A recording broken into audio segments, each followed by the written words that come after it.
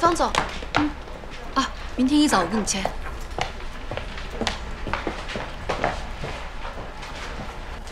出什么大事啊？孩子已经失联24小时了，他一晚上都没有回去，室友都急了，这才打电话告诉舒总。该找的都找了，学校、同学、警察。姐，真的是没有办法，我才找你帮忙。你现在可是他的监护人。别急。对，就是这个意思。不管有没有用，你都应该去学校守着。孩子一个人在国外，你就是他唯一的亲人。行，谢谢姐。对，舒总已经订好机票，今天晚上飞过来。好的。真的不好意思，给你们姐姐全家人添麻烦了。舒总都什么时候了，还跟我客气？舒总，别着急，我们一起等消息。OK， 不急。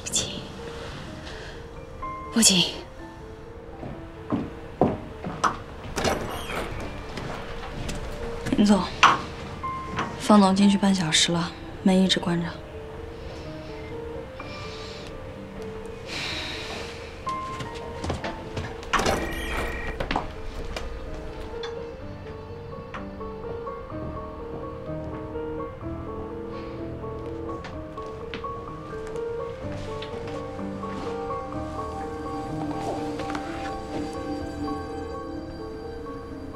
半个小时前，我在舒总办公室，他接了个电话，我回避离开，而方静却紧接着被他叫了进去。那一刻，我心里很不舒服，但是我很快知道了，这一次舒总确实遇到了难题，而他能找的人不会是我，只能是方静。舒总的儿子嘉豪已经在国外失联了24个小时了。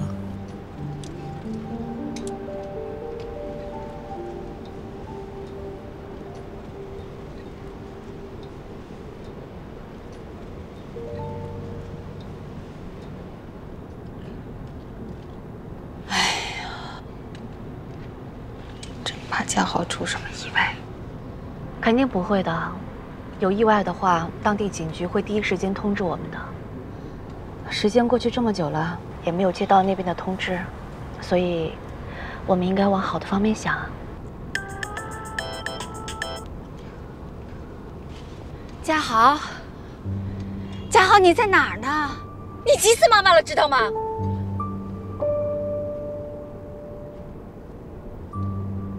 我现在在去机场的路上，明天我就飞到了，我去找你，好不好？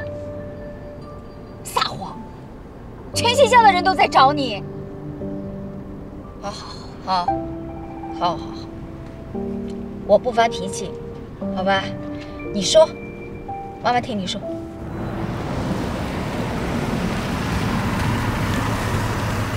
嘉豪怎么样啊？他人现在在香港呢。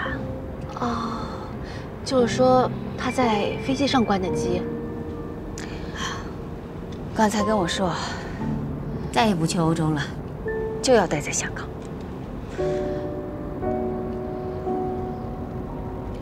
给我订一张明天一早的班机吧，去香港的。嗯，舒总你放心，上海这边有我，还有林睿。辛苦你了，家里家外公事私事，你都帮了我太多忙。别客气，舒总。有鞍前马后的事情尽管吩咐我。我把嘉豪呢当成自己的亲侄子。哎呀，不瞒你说，他呀认识了一个玩摇滚的香港女孩子，所以两个人商量好了，一起辍学，一起回香港找工作。你说我怎么办啊？怎么办啊？哪怕是骗，先把嘉豪带回上海。我就怕他不肯听我的，连那个女孩一起带回上海，他会愿意的。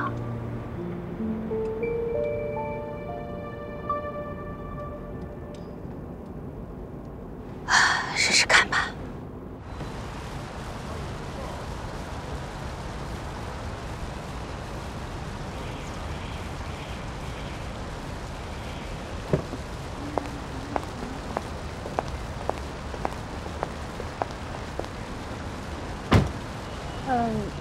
我上次可能话没有说清楚，关于我雇佣你当我男朋友这件事情已经结束了，所以你今天不该来接我，我以后也不要来了。不要跟我说什么邻居守望相助这样的话，你也不是小孩子。好了，可以了，你先上车说行不行？你不会为了要跟我划清关系，今天晚上就非得打个车回去吧？那样才小孩呢。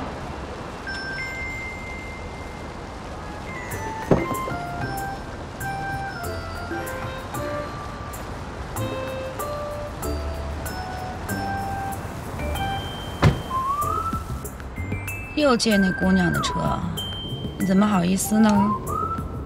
什么不好意思？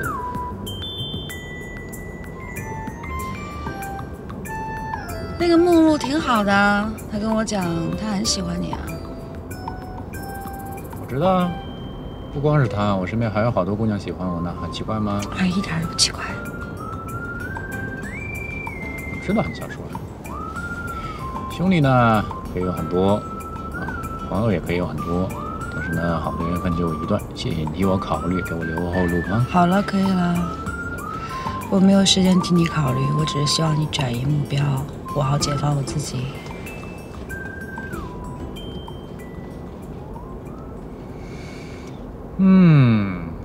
听说最近你有新目标了啊？是温哲吗？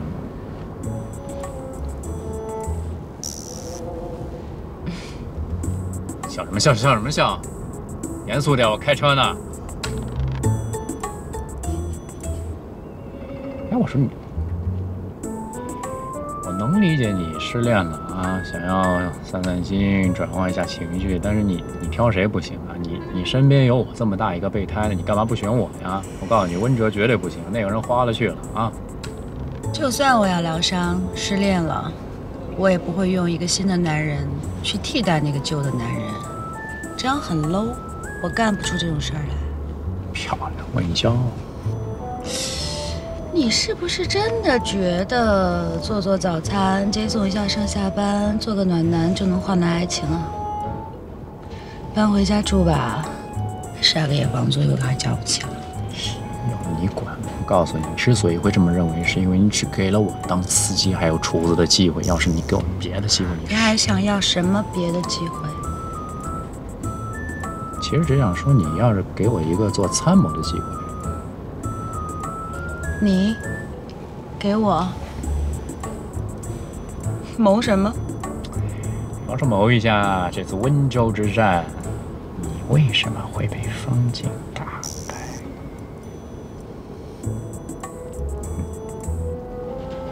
爱听不听，我告诉你，我是旁观者清。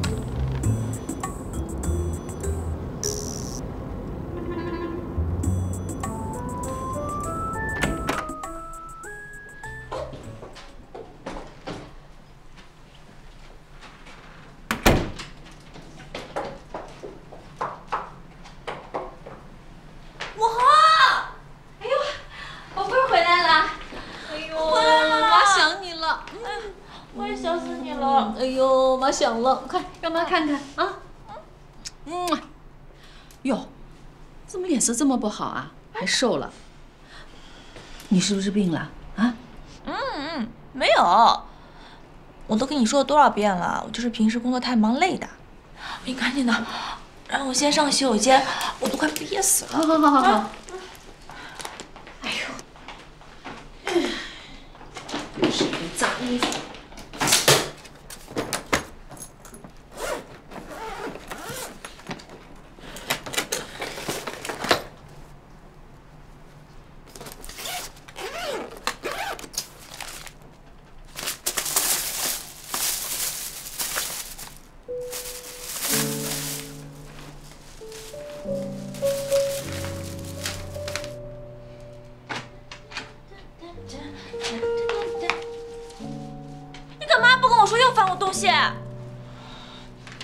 这是什么啊？就是我前2天得了一个小感冒。你还撒谎？你以为你妈不认字呢？快去躺着去。妈，我真没事儿。你看我现在不是全好了吗？哎，肺炎要人命的，快去躺着。真的，医生都说了，我只要按时吃药，然后休息。你现在如果不给我乖乖的躺回去，我让你1星期出不了门，我就在门口守着，你信不信？哦，我信。投降，快去！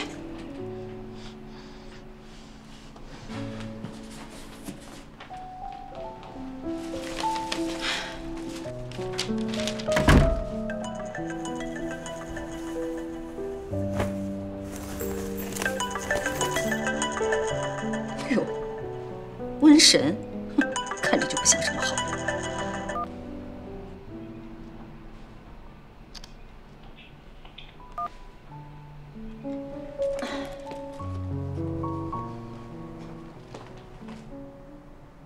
接下来要说的话呢，应该基本上都不太好听，所以我预先请求你的原谅。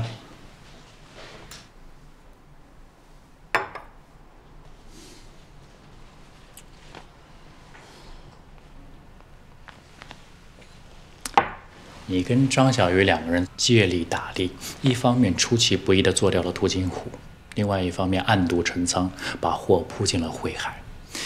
复盘你整个过程，你的一连串战术动作，从作秀到后手到实际，你都算得非常的准确，但是最后你还是输了。请问这是为什么？我洗耳恭听。好，恕我直言，我认为问题出在你的计划还是仅仅停留在了战术层面。做掉途经虎，打开温州市场，以此为自己加分，这是你的战术目标，对吧？但是反观你的对手方静，他的目标从一开始就不是温州，而是你。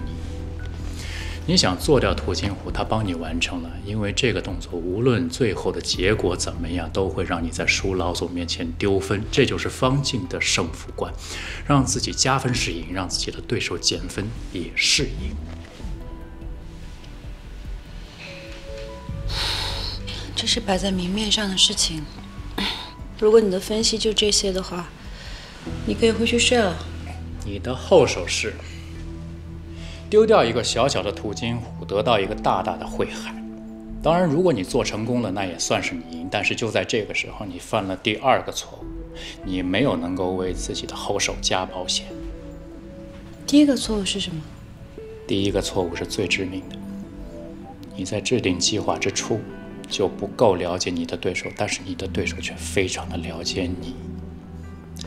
这么说吧，你的习惯是见字打字，但是方静就是利用了你这个特点，就在你生扑途经虎的时候，他在你的周围不断的下字，最后这些周围看起来所谓的贤妻，会在某一个时间点上面发挥你根本想不到的作用，成为左右胜负的关键。这一次是银行和费总，你猜下一次会是什么？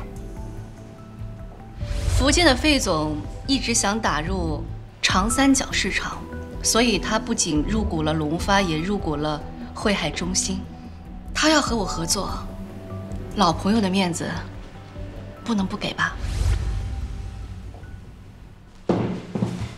从战术层面上来说，你犯的最大的一个错误就是你没有能够多问自己一句：万一张小鱼的诱骗失败了，对方的反击会从什么地方来？只要你多想一步，答案其实非常简单，必然是汇海。我相信方静绝对不是从一开始就怀疑张小鱼，但他绝对做好了张小鱼是假投诚的准备，但是你却没有做好被识破的准备。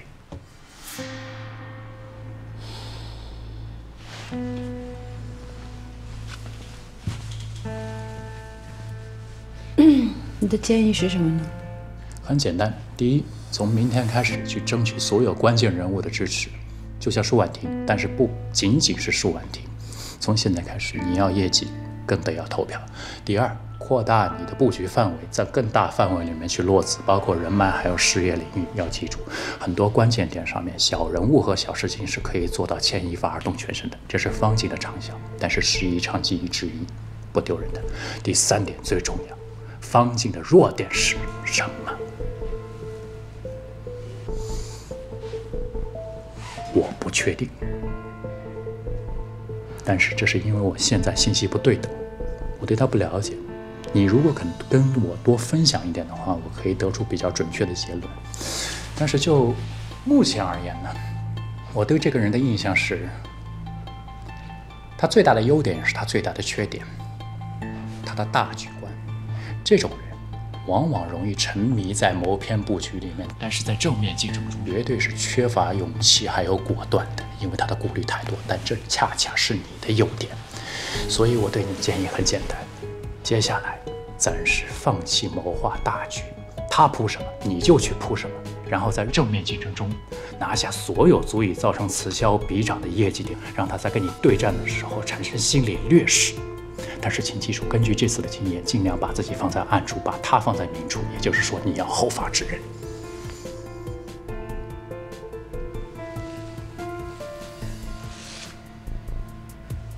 你在剑桥学的什么？国际商法。但是其实我是不太想去学，是我家老金逼着我学。难怪这么能纸上谈兵。不过还是要谢谢你。林睿啊，你的业务能力比方静强，所以除了正规的营销渠道还有终端，你必须要拓展新的模式，而且必须是隐蔽的，这会成为你的后手和你的杀手锏。说完了，回家晚安。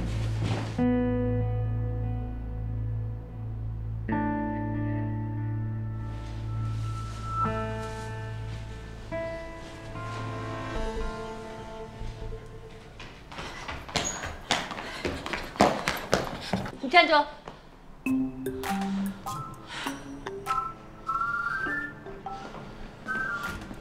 妈，你这是干嘛呀？你说干什么呀？你爸把早饭都准备好了，你不吃完了怎么吃药啊？坐下。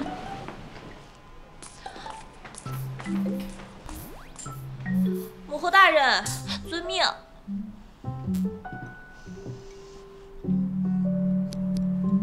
妈，你关我手机干嘛呀？多耽误事儿啊！你看，朵瑶姐给我打了7、8个电话。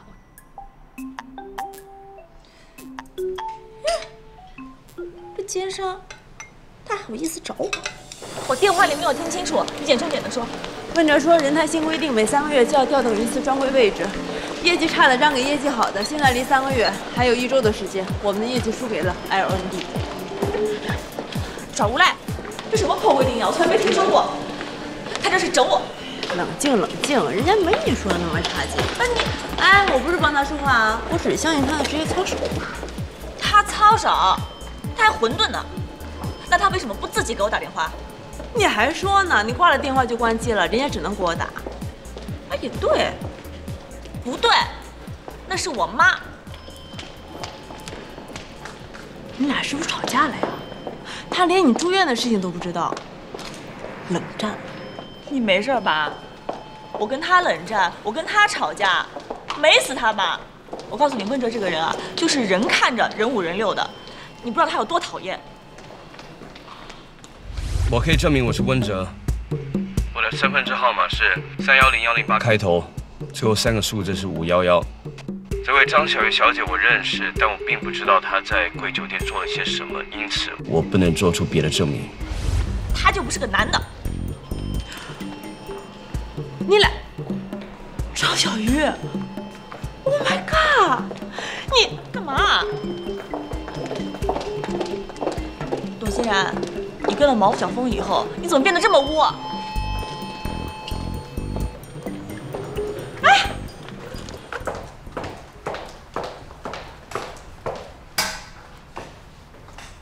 人泰专柜的业绩下滑，什么原因？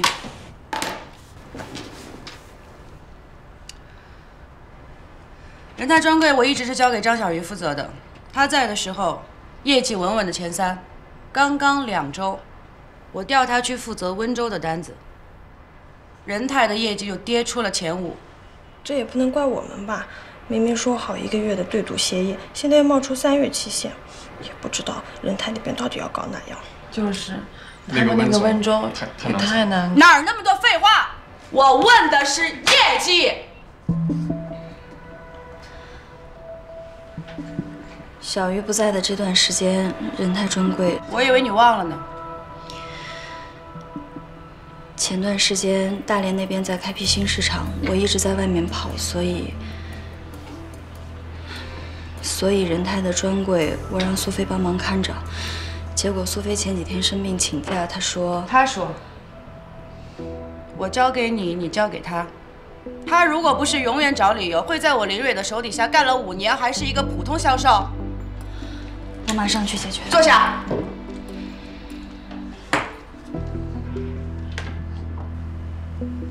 张小鱼已经去了，他的态度是，既然人泰专柜是我交给他的，他就会负责到底。林总，对不起。但是这个调查不是还差几家的意见吗？现在涉及到调整的专柜啊，主要就是 SW 了。依我的意见啊，他们只需要执行就可以了。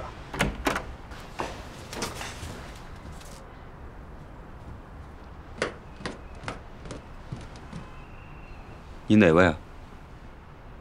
啊，我介绍一下 ，SW 的张小鱼，人泰的吴副总。啊，对了，那个销售业绩挂钩柜台位置的方案，就是吴副总抓的。你好，我正想说呢，这个方案不公平，一个柜台调来调去的，这算什么呀？和顾客玩迷宫游戏吗？有道理，可是一成不变，对业绩好的品牌又公平吗？比如 RND， 人家销售一直第一，对商场贡献巨大，可是位置呢，又不如你们 SW 的位置好。哎，也有道理。谁能保证永远第一？你怎么知道 SW 下个月不会赢？难道你想1个月1换？小姑娘，说话不要太冲啊！别忘了，甲方制定规则。甲方乙方不能共赢，又有什么意义？行了，甲方也好，乙方也好，你们的意见我都听清楚了，这个话题就到这儿吧。可是温总，R&D 还等着决议呢。但是按照你企划书，不还差1星期吗？这份调查我会再看一看，你们先出去吧。好，那你们先忙。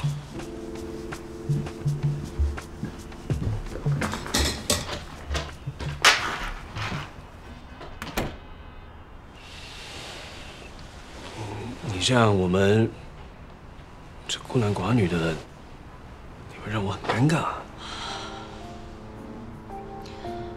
你小肚鸡肠，睚眦必报。接下来我跟你谈的不适合在办公室里面说。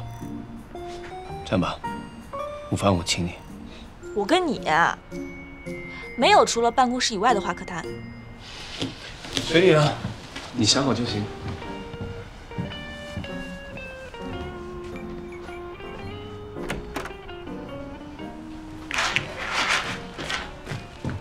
你快说，那个方案你到底是怎么想的？以考核促成竞争本身没错，但是呢，3个月太草率。我打算，要不然给你开点空调吧。我不热，你快点说行吗？我打算1年1考。你说实话了吧？你压根儿就不想被那个吴副总牵着鼻子走。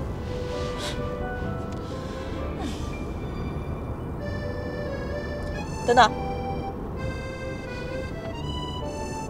我明白了，你让我开炮，你好顺势做文章。接下来你肯定要压制人太那帮不服你的老人，你还反过来跟我谈条件。你真聪明，我就是喜欢这样的你。谢谢啊，我不需要。小月，说真的，只有每次跟你在一起，我才能够真正的感到放松。你说我傻呗？哎，傻子可说不出刚才那番话。哎，我爸呢，他在苏州郊外，那儿的环境不错。你住院住了那么多天，带你去散散心吧。你知道我病，董小姐告诉你的吧？对不起啊。什么又对不起了？过了几天我才知道，原来你住院了。哪怕身为一个追求者，我都觉得很失败。所以对不起啊。没事没事没事。哇，这地方不错啊！哎，老爷子比你有品味多了。喜欢吗？超喜欢。喜欢的话，以后常来。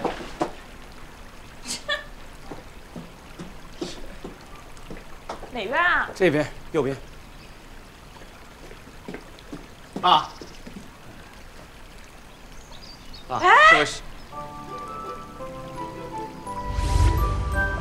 药塞进去。叔叔。啊，叔叔。醒一醒啊，老先生。是你啊！哎呀呀呀！叔叔。哎呀，你好，你好，你好！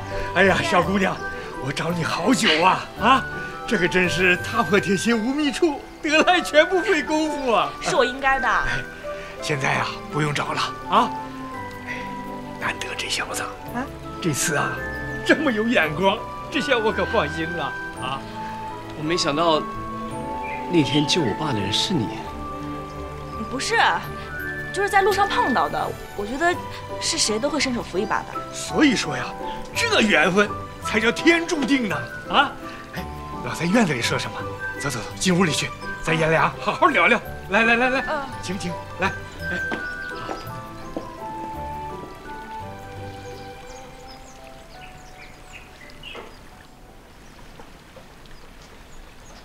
就这个了，送你。叔叔啊，这个东西太贵重了，谢谢您啊。一钱不值，啊，叫我伯父。伯父送给你的，就收下。伯父，这个是块乌木吧？太贵重了，而且就您这院子里的东西，哇，这我不能收，谢谢。这块乌木，如果把它送到拍卖会去，那是一定可价值不菲。可我们试试，你要把它放一小区的垃圾桶旁边，有人捡吗？啊，拿上楼都嫌累。就像我这老头子啊，说起来，复旦大学受人尊敬的历史教授，可某一天我要是倒在大街上，就一个破老头子啊，扶都没人敢扶啊。如果要是那天真的走了，就这一屋子乌木宝贝，你想想看啊，对我来说是不是以前不知啊？叔叔，伯父，其实那天伸手相救的人不止我一个，我就一小女孩，你要真的摔倒在地上的话，我自己还扶不动你呢。哎，小姑娘，在当时，你就不怕被讹上？不怕。要是您敢讹我的话，我就打官司，而且我还要求民事赔偿。反正你那么有钱，我也不会吃亏。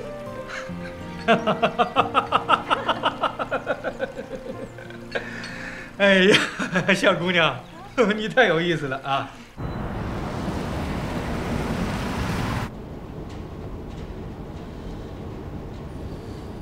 你怎么了？我觉得你有点不对劲。一上车就不说话，跟个哑巴似的。哎，我也懒得管那些弯弯绕绕的了。反正说好了啊，回去你至少宽限我1个月，当然1年一考核就最好啦。我们第一次见面，你冒充我的前女友 Selina。啊，我记得你说过，为了见我，你做了不少的功课。温哲，你想说什么呀？你别磨磨唧唧的行吗？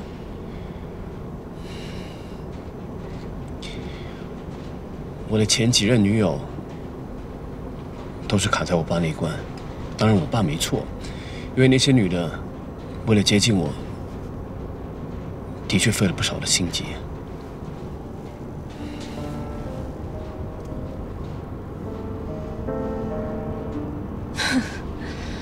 我明白了。告诉我。停车。你告诉我这只是巧合。我说停车。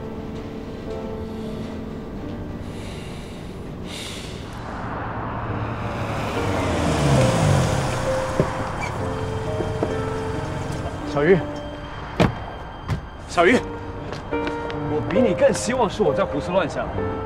让开。Selina 是，上次酒吧那个女人，文佳玲也是，我遇到太多了。你用不着跟我说这些。温哲，其实你也挺不容易的。谢谢你让我明白了我为什么总是对你没感觉，因为你真不如淡定。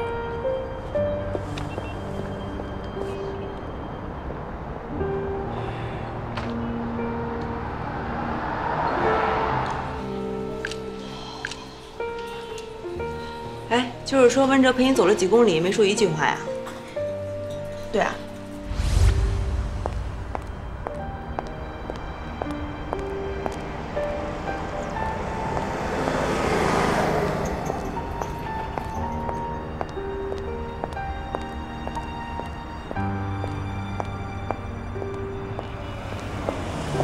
你好，是张小姐吗？你的朋友给你叫的滴滴。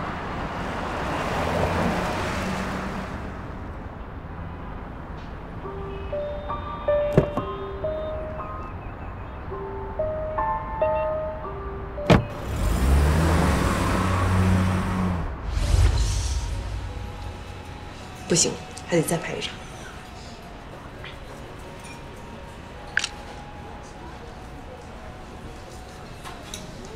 你说那个车是不是温哲给你叫的呀？怎么就这么巧？是啊，我一上车，司机就问我：“小姐，你是不是姓张？”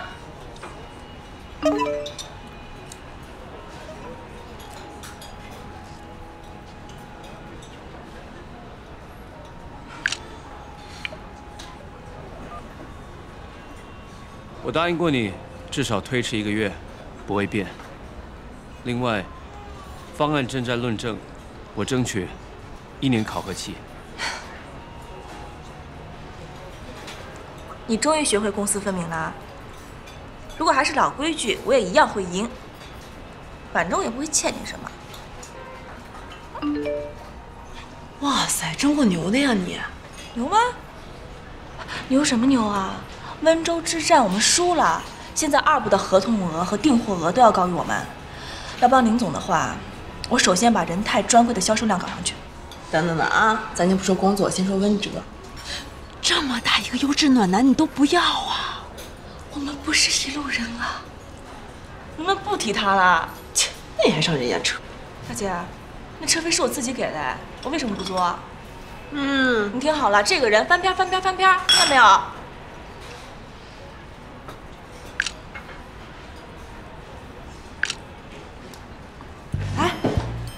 小鱼干什么？老板，哇，你们这个店装的好好看啊！谢谢。你也好漂亮啊！哪有你漂亮呀？我们一起拍个照行吗？你看你才是小美女啊！老板看这，来吧。哇，你太美了，真好看。谢谢老板。好的，玩得开心啊。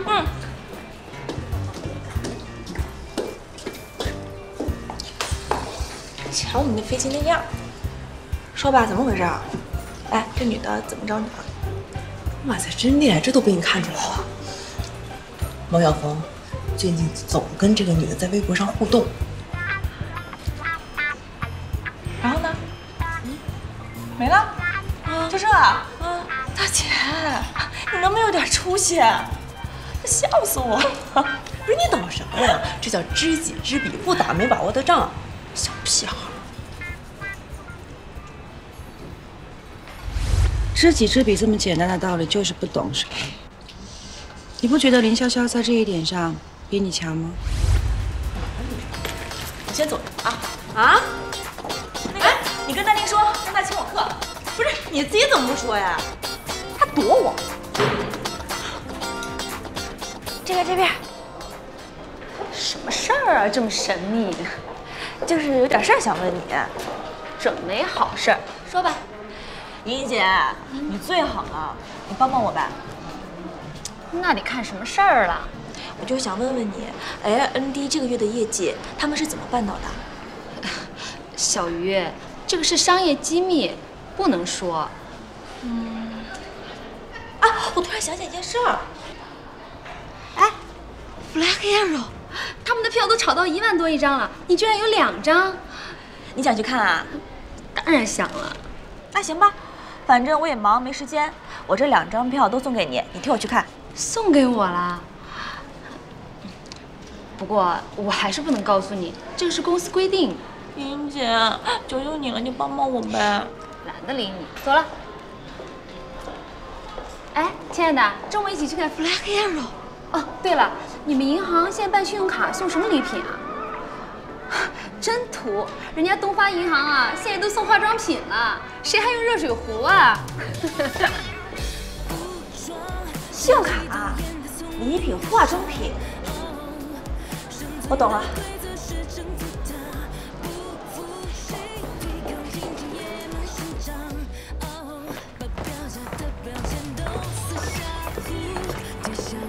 叶主任，有人找您。你好，坐吧。叶主任，你好。你好。张小鱼？哦，对，是我。叶主任，我是张小鱼。叶凡，吴东江的同班同学。我想起来了，就是咱们学校校田径队的嘛。对，学姐，你当时不是出国了吗？听说国内机会多，就又回来了。哇塞，学姐，我真想不到你竟然还能记得我。你不知道，你当时在我们学校就是风云人物，超级学霸。你也不错呀，各方面都很优秀，除了学习。哇 ，SW， 你这次来是为了产品采购的事儿吧？哇，学姐就是厉害，学姐英明。你来晚了，我已经和 LND 谈好了合作。这样，明年吧，我肯定优先考虑你。学姐，但是我觉得啊，我们 SW 的品牌定位和品牌影响力比 LND 更有优势。据我所知 ，LND 这几年的上升趋势非常猛，而且很受高端人群的追捧，价格也和你们差不多。但是我们 SW 更符合东方银行的定位和目标客户啊。你看，这个是东方银行近3年来白金卡客户的增长情况。你看里面啊，57%都是25岁到45岁的人群。那针对这部分人群来说，抗衰老就是他们的第一诉求。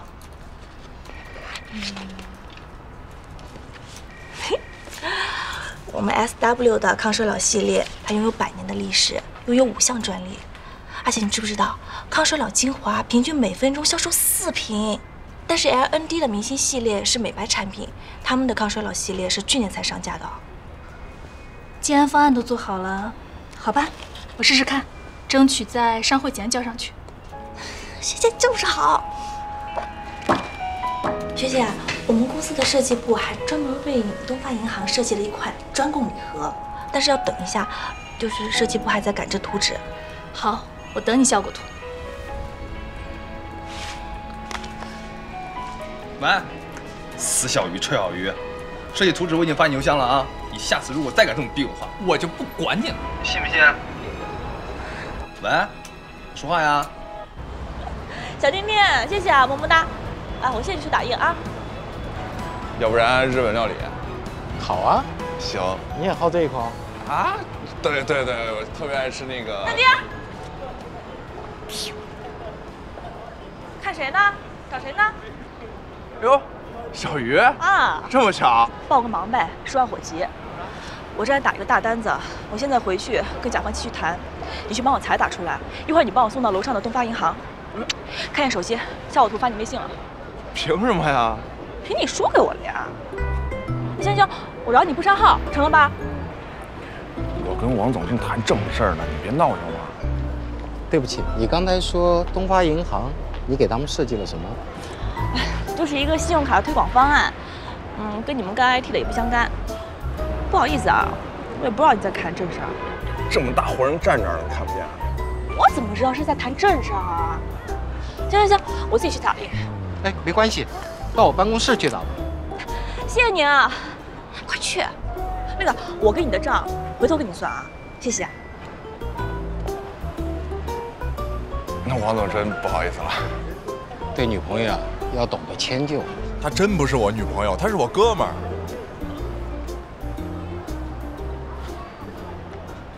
我都快头疼死了，特别着急，你帮我弄好就行了啊。产品就是 LND， 快点，已经定了，3天内到位，没问题，放心吧。先挂了。学姐，这什么意思啊？我才知道上面已经定了 LND， 没想到这次财务的办事效率这么高，害你白跑了一趟。你不会怪我吧，小雨？行了，别演了，我就想知道原因。原因很简单，看看呀，是不是因为吴东江？吴东江是谁？跟我有关系吗？那到底是为什么？看一个土豪的女儿为了一个单子肯不肯下功夫，真的很有意思。考察乙方啊！你知道我今天能坐在这里，成为你的甲方，比你多付出了多少倍努力吗？而你呢，居然还能走进世界500强，你不觉得你成功的太容易了吗？我只是让你体验一下真实的世界。真实的世界是，没有人可以随随便便的成功。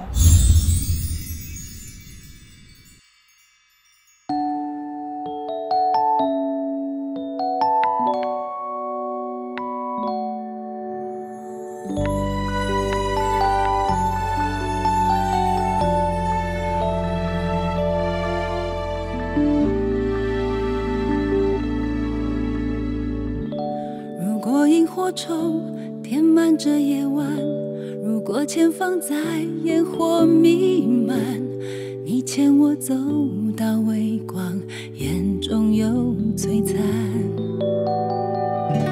坐在屋顶上，仰望多少星光，若流星带重重的愿望，是否能带我一起追在你的心上？如果我在陪伴人来人往，你在世界流浪，有没有一个多风的客栈，变成遇见那个港湾？